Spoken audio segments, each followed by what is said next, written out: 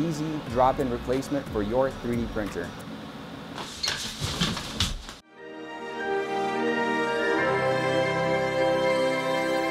Okay, not quite a drop-in replacement, but they're both easy to install. Hey guys, welcome to a new series I'm starting called Layman Reviews. Because if you're anything like me, you can't see the difference between these two photos. My goal is by the end of this video, you know if you want to get the Microswiss NG or the original Microswiss. I was actually really surprised with the quality of what's this called? The fan thingamajigger that holds all the fans. One of the claims of the Microswiss NG is that it's lightweight. Now, I could put it on a scale and give you some sort of like 5 grams, 10 grams, whatever it ends up being.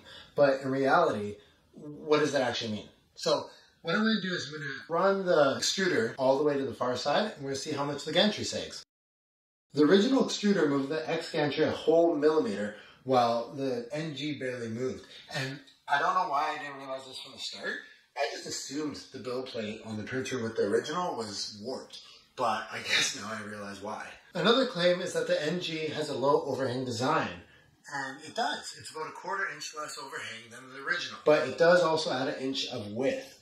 So you'd actually print less pieces on the same build plate if you're printing one piece at a time. That extra inch is because the NG comes with dual fan ducts. Now that could be beneficial if you're printing with material like PLA. But in saying that, you could upgrade the original to have dual fan ducts. There's plenty of files on Thingiverse and places like that. So I don't really count that as a benefit because that's more, it depends on your use case.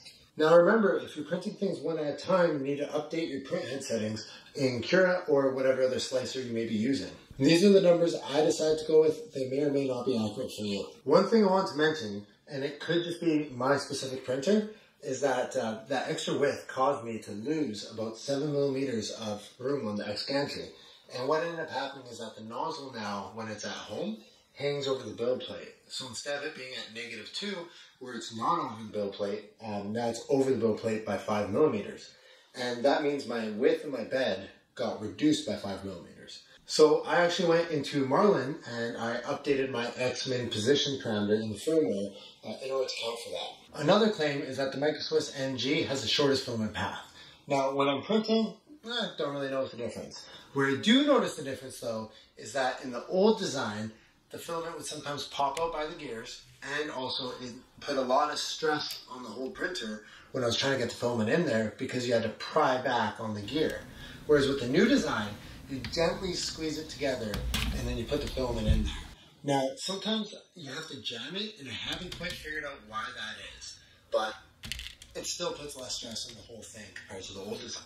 Another claim is that the NG is adaptable to a wide range of 3D printers, and it's true. Unlike the original, which was made out of 1 CNC piece of aluminum, the NG is 2 CNC pieces of aluminum that are screwed together.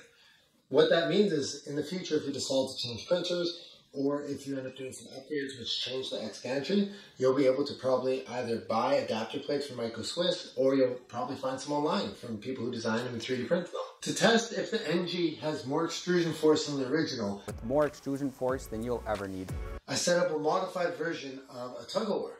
Now, instead of the filament running straight out of the NG across and into the original, I decided to run it through a pulley that goes with a 1 kilogram spool of filament. The reason I decided to do this is because if they're pulling straight on each other and one of them slips a bit and digs into the filament too much, it's basically game over for that one.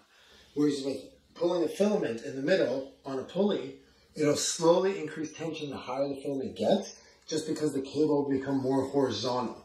So really what should happen as they're printing is that the one that can withstand more tension coming from the load will be able to win, basically. This is all theoretical. I haven't tried it yet.